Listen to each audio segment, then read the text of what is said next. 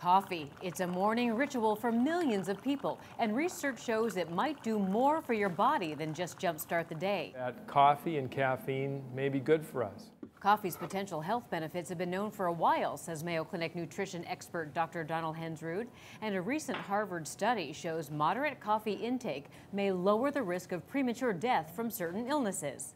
Up to 3, 4, maybe even 5 cups a day of coffee may contribute to a decreased risk of type 2 diabetes, Parkinson's disease, liver disease and liver cancer, possibly heart disease. Decaf or regular are shown to be both beneficial, and the theory is that certain compounds in coffee decrease inflammation and insulin resistance. But be careful, because coffee can cause unpleasant side effects for some people: heartburn, irritability, or insomnia.